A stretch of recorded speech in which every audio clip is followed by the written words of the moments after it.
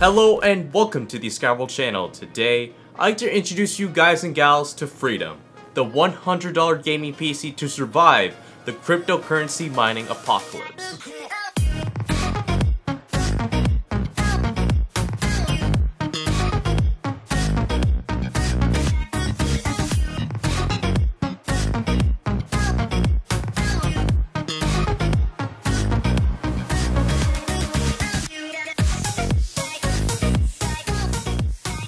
Freedom is the lone wanderer gaming PC in an apocalyptic world filled with inflated GPU prices, overpriced RAM, and doubtful hardware development.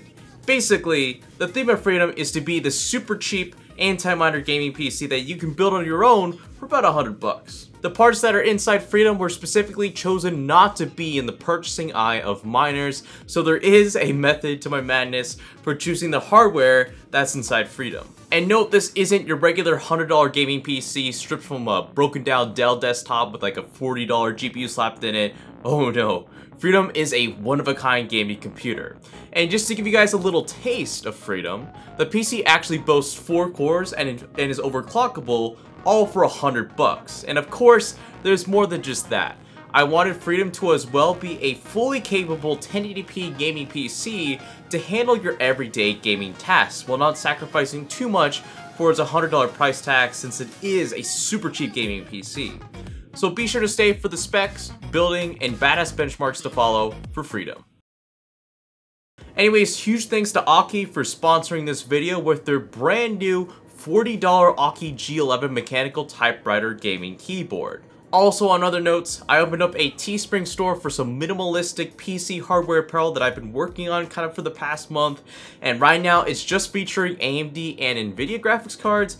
But if you guys really like the store and you guys really like the apparel that I have on there, then I'll see if I can maybe expand that to say like maybe some processors or motherboards later on. But if you guys are interested in maybe checking out some of the t-shirts that I have, then a link to the Teespring store will be in the description down below, so check that out. So I bet you guys are really anxious right now to know what's inside Freedom, since I literally just hyped the crap out of him.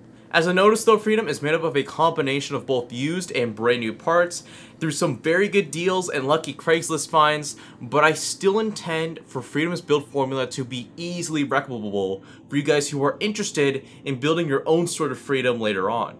Starting off with the processor, motherboard, and RAM, I managed to snag an Intel Q6600, MSI G41 MP28 motherboard, and 8GB of Patriot DDR3 RAM, all for Craigslist, for $30 in cash. And I should say, in addition to this, the seller of the CPU, motherboard, and RAM combination also was willing to add in his old spare Hyper 212 Evo for free as well, which is pretty awesome. Next up on my Craigslist finds, another crazy deal I got was grabbing this like new Raidmax Ninja 2 for $20. The seller of this case really wanted to get his hands off of this case since it was an accidental purchase, and the shipping return cost would actually cost more than the actual case itself, so it's kind of like a win-win situation when it comes to this case. It's in excellent condition, and I got it for a really awesome price. But now to more standard things. Since the motherboard in this PC didn't have any SATA 3 ports, which means the point of getting a fancy SATA 3 hard drive that could go up to 6 gigabits per second was pretty worthless. So instead, I got a cheap $4 SATA 2 Western Digital Blue 320GB hard drive off of Craigslist. And since you're all probably wondering about it, for the graphics card, I snagged a GTX 760 for $40 off of Craigslist as well. Finally, for the last part of this build, the power supply I bought was an 80 plus EVGA 450BV for $20, which I actually purchased way before this video on Newegg, and I even got 2 of them. This brings the total cost of Freedom to $119, which, yes, that is over the price limit, but this is the most reasonable PC I could have built with mostly using used parts that I could find locally while not going insane with my part choices, like say going with a 7-year-old Radeon HD 5970 for $45, which I did find one of those, and while that sounds super awesome, its age, drivers, very high TDP would have caused a lot of problems for the rest of Freedom's lightweight specs for gaming in the year 2017. But going back to the original point, why am I advertising this as an anti-miner survival gaming PC? Well, let me explain that method to my madness that I was talking about earlier in this video. Let's begin with the graphics card. Currently, a large majority of expensive and cheap AMD graphics cards out there, even including the older generations of AMD graphics cards, are being sold and used for GPU mining in pretty large quantities for ridiculously high prices. Even budget AMD cards that would have been great contenders for this $100 gaming PC if sold for around $50, like the R7 370 and R9 270X, are still going for around $100 on eBay and Craigslist for being nearly 3-year-old cards, because despite their age, they're still great for cryptocurrency mining. So then, ScatterVolt, what sort of really cheap graphics card can we find that is around $50, isn't too old to where it doesn't have relevant GPU technology to run modern games, and still has some firepower to game 2017 PC titles at 1080p? For that, let me introduce you to the 2GB Zotac GTX 760. Based off of the Kelper architecture, this mid-range graphics card was the king of mid-range PC gaming back in 2013. It's 2GB of GDDR5 memory, high overclockability, low TDP, and superior gaming performance over its AMD counterparts for its price proved worthy for its $250 release date price tag. So why choose a card like the GTX 760 for an anti-miner gaming PC like this? Well, one, it's an NVIDIA card, and NVIDIA cards are not as efficient per watt as an AMD card when it comes to hashing cryptocurrency. And two, this is a 700 series NVIDIA GPU, which means it's just out of range of the buying eye of miners due to its age, whereas something like from the 900 series released 2 years ago would be more appealing even if it was more expensive, just simply because it's newer. Now, why did I choose that ancient Q6600 for this build? Because that thing is old. Well, that more or less is in this build because that, in addition with the RAM and the motherboard, was a killer deal, and of course, I could not leave it up for grabs. But for some epic background information on the Q6600, it's a quad-core processor clocking in at an unlocked clock speed of 2.4 GHz, which debuted 10 years ago back in 2007 based off of the Kensfield CPU architecture. This makes it sort of like the spiritual predecessor to the famous i5K edition processors that we all know today because of its 4 cores and overclockability. And those, for the most part, are the big highlights for Freedom. He's a quad-core, overclockable, 1080p capable gaming machine for $100, whose part selection could not be farther than what miners are not looking for when it comes to building their next mining cryptocurrency rig. Anyways, building Freedom was pretty easy as well. There wasn't sort of any ridiculous modding or Frankensteining had to do to the build. Yo, so like, if this PC doesn't work, that's because I just like totally mutilated this backplate for the Hyper 212 Evo. So I apologize in advance if the PC doesn't work. But yeah. However, installing the OS is another story. Because of how old that P28 chipset is, I actually had to install Windows 7 first, then through that, upgrade that to Windows 10, and that in all itself was a pretty huge inconvenience. Now with that all the way, let's get into the testing of this $100 gaming PC. Since this computer is both overclockable on the CPU and GPU platform, that only means I'm gonna overclock the crap out of this computer.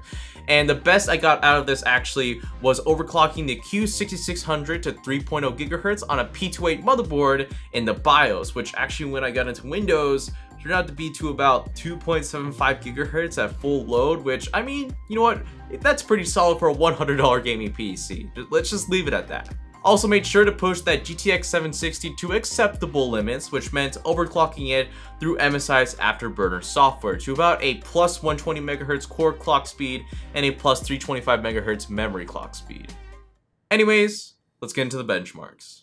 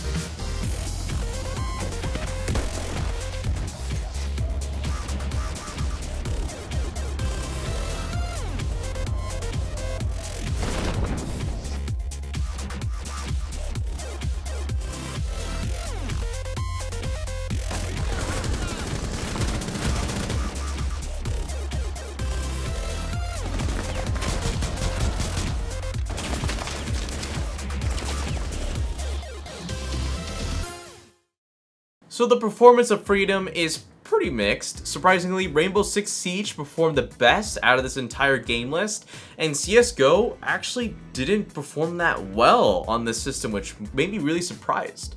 I'd say the biggest issue for Freedom was that he had an unstable frame rate for a lot of his games. Even though Freedom averaged some games very well for a $100 gaming computer, the mins and maxes were all over the place, and nothing was that stable in gaming. I know for a fact that the GTX 760 in this build would have been GOAT for making this the ultimate $100 system, but even though I had a lot of faith in the Q6600 in this build, I don't think it delivered that well for CPU, quite frankly.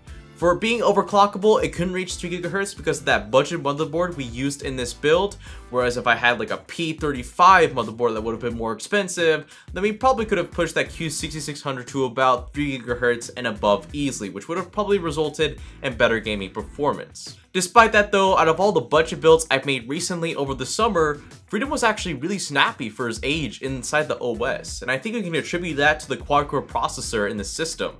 Performing tons of multitasking stresses like opening up 10 Chrome tabs while at the same time opening up Steam, Origin, and Uplay did not slow down Freedom. And even though we're working with a 10-year-old motherboard, I was actually extremely surprised to see that my Steam download speeds were still just as fast as my main rig hooked up to LAN to the same router for being such an old motherboard, which is pretty incredible. Anyways though, that is it for today's video. Thank you so much for watching this video, and like always, make sure to like, favorite, subscribe, and all that. And this is the ScatterVolt TV channel, signing out.